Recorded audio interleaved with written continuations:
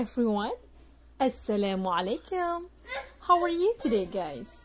I hope you guys have a wonderful day, inshallah. So, today I would like to share with you how I make a spaghetti sauce for my children. You can use this for spaghetti sauce or macaroni sauce, or even you can eat it with the rice too. So today I will cook this spaghetti sauce for my macaroni because I already cooked the macaroni, but unfortunately my children asked me to make a meatball sauce. So let's see how I made it.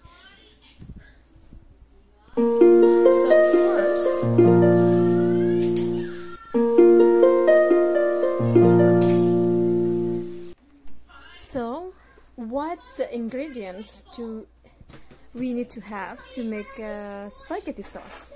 So there is ground meat, ground beef, daging sapi, garlic, bawang putih, tomato paste, tomat, kemudian salt, pepper, dan ini garlic juga, bawang putih ya, bubuk bawang putih. Sorry. Kemudian olive oil dan cornstarch. Cornstarch, if you don't have it, that's fine. This is additional if you have it. If you don't have it, that's fine. You don't need to put the cornstarch. Jadi untuk cornstarch tidak harus ada. Kalau ada tapioka juga bisa. Kalau tidak ada, tidak apa-apa, tidak diberi. Untuk pertamanya kita akan season the beef. So for the first thing, we need to season the ground beef with salt and garlic.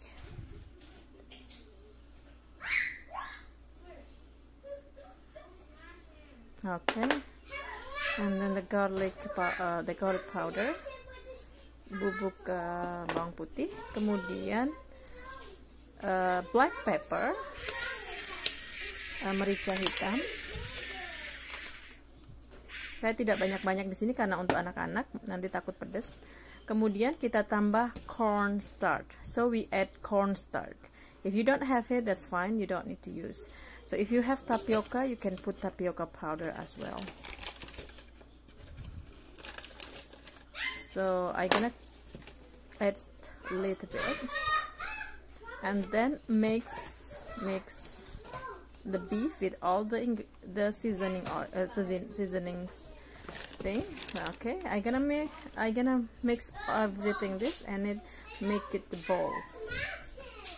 So meanwhile we heat the pan. So yeah, I'm gonna heat this pan and pour the olive oil. Ya, olive oil sampai panas, kemudian masukkan garlic, bawang putih yang sudah dikeprek. This is garlic, so I gonna fry the garlic. Okay, this is the garlic. So fried it, and I gonna put the tomato paste. The garlic I will fry it with the tomato paste. Jadi bawang putihnya saya goreng dengan tomat ya, pasta tomat. Dan jangan lupa disiapkan juga air ya.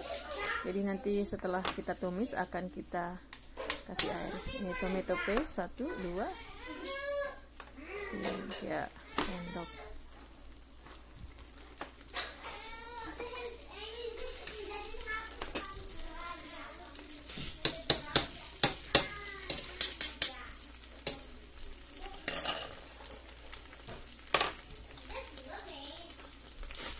Kita goreng ya, biar wangi.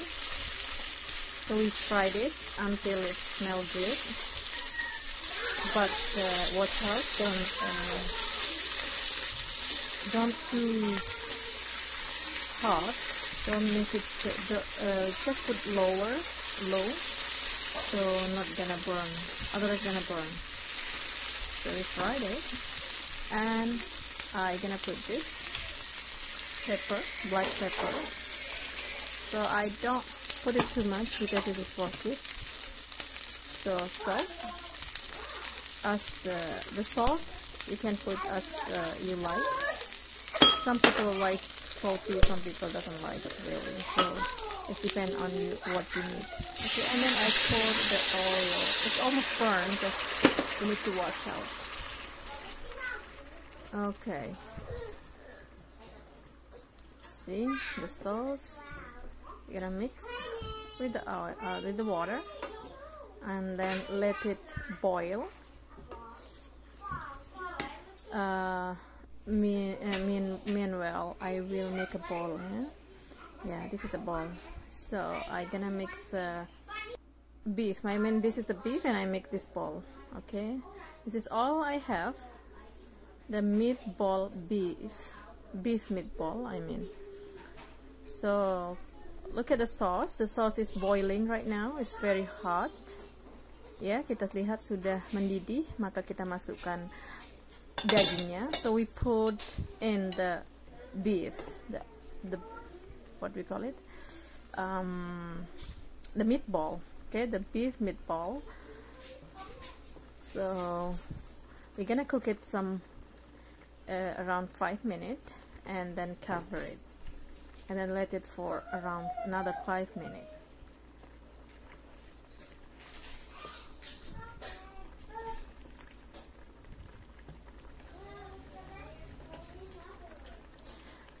Usually if I cook it for adult, I will add some bay leaf, but because this is for kids, kid doesn't like the smell of bay leaf, so I didn't put it in.